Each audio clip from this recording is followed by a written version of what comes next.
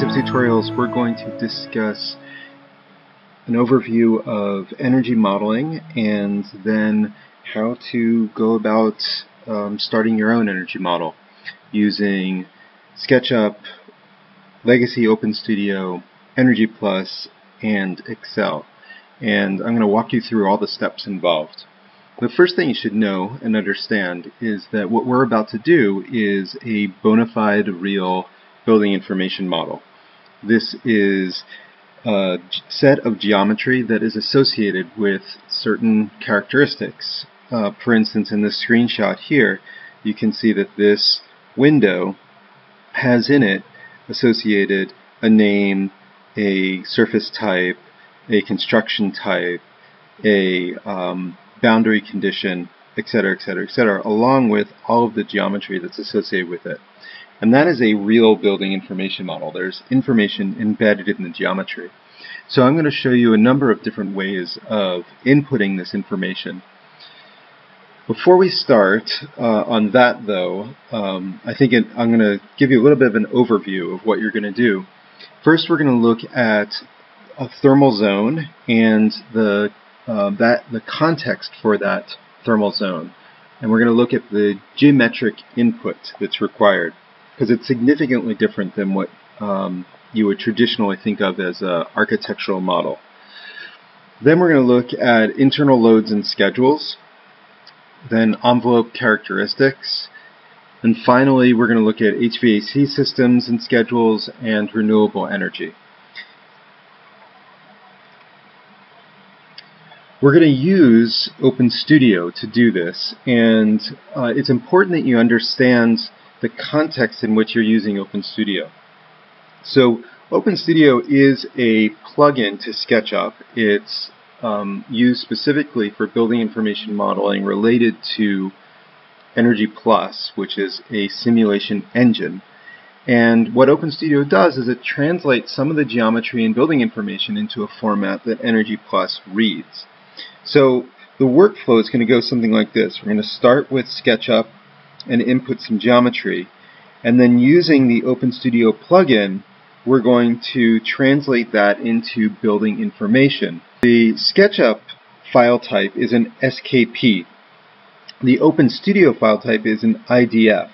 And it's important that you remember the differences, and I'll show you graphically how you'll know that it's different. But basically what we're doing is converting SKP to IDF.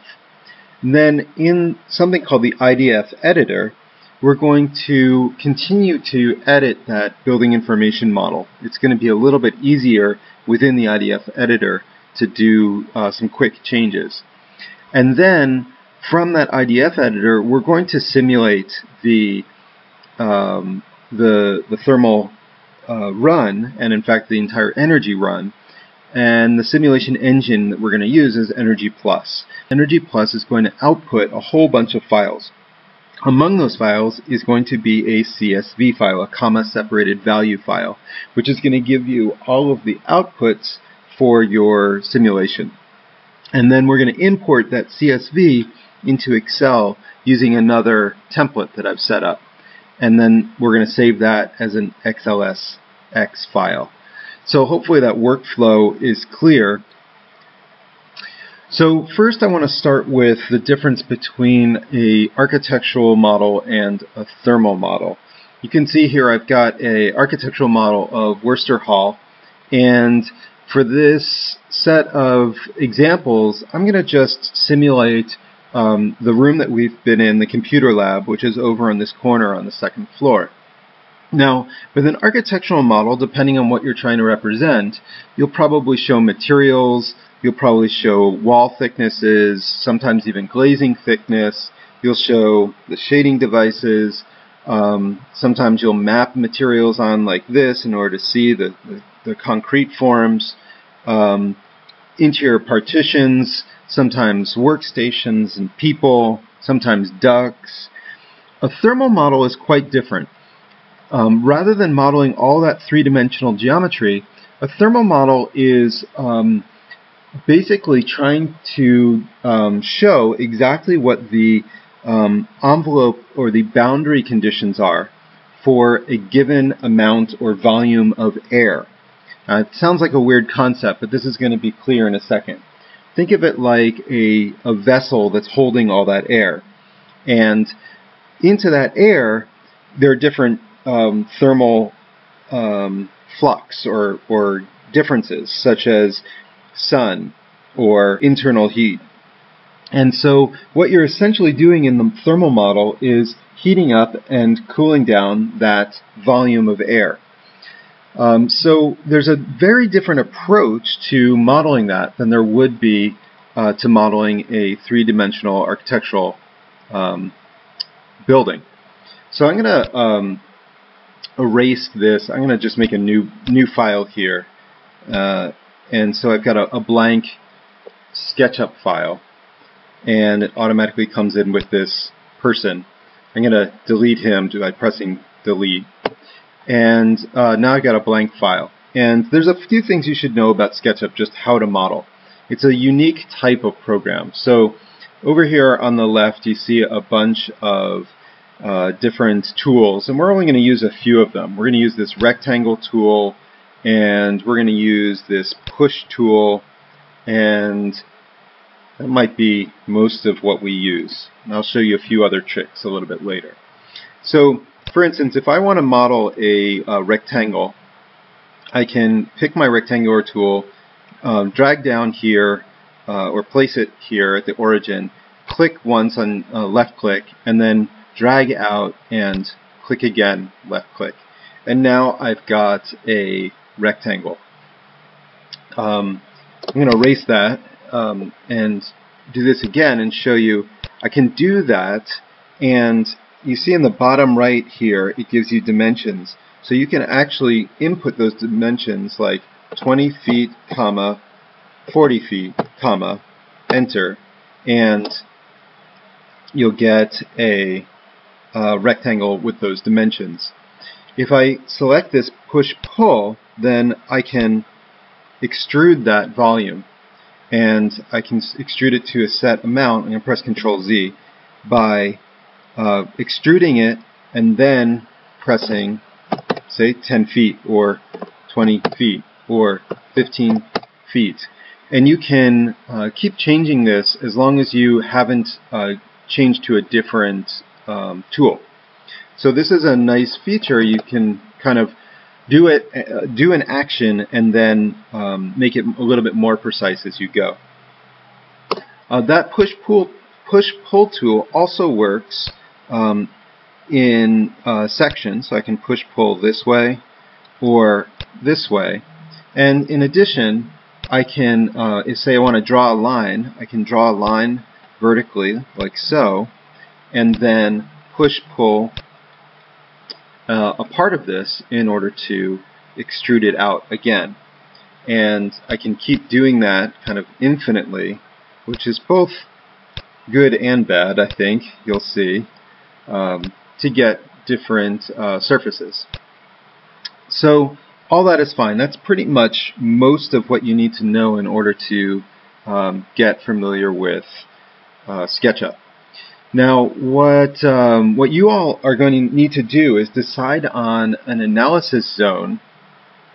Oh, actually, before I go into that, I should explain. If I save this file now, file, save as, and I'm going to just save this to my desktop as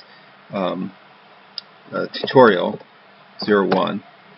This is now an SKP file. Ignore that.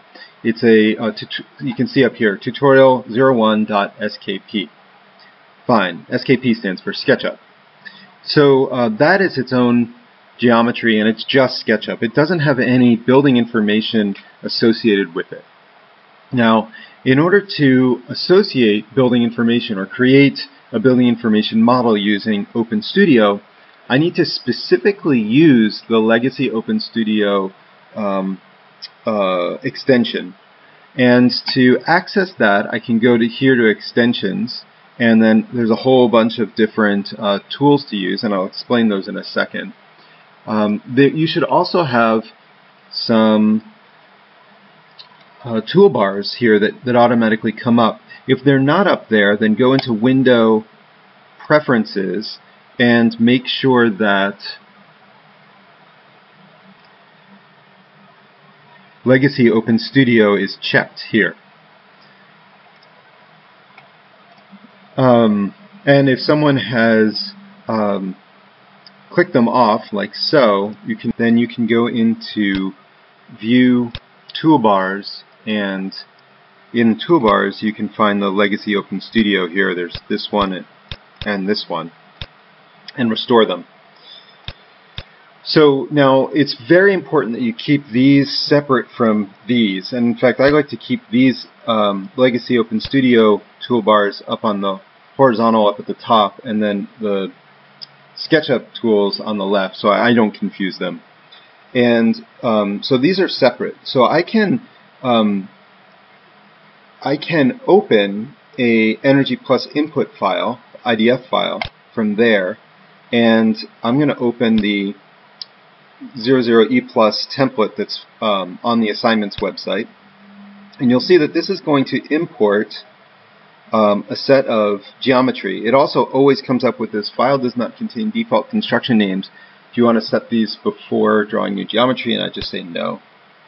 In this case, it's also telling me that it has not been versioned up to 8.5. It's at 8.4. And I'll see if I can change this before I distribute the template file, but if not, it's okay. So now you see that I've got this geometry, and actually let me move this. I'm going to move this by selecting it. So I'm going to drag and move this by going to the Move tool. I'm going to move this away from my SketchUp geometry. So now you can see that I've got the SketchUp geometry I made before, and then I've got some geometry that's associated with that template. And these are different. This is the SKP file, and this is the IDF file. So this is a really difficult concept for a lot of people to understand. And it's really important that you not confuse the two. This is made all the more confusing by, if I were to save this file as a SKP, I'm going to save this as tutorial2.skp, and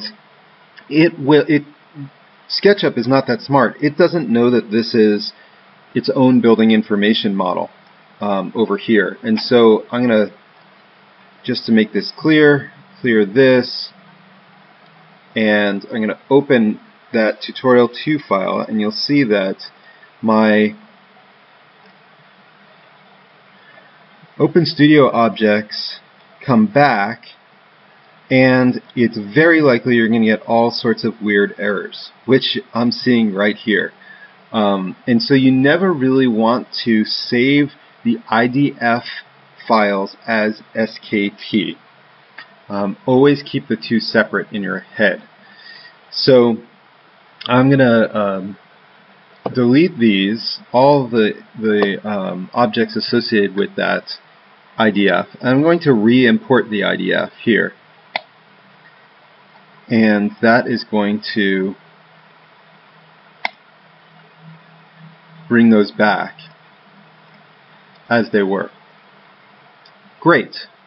So I've got here this theoretical zone, which you can see right here. It's got a roof, walls, and a window, and it also has 3 PVs back here and 1 big shade, which is a tree. So I'm going to explain all these different components, but should know that these components are all going to come with that template file.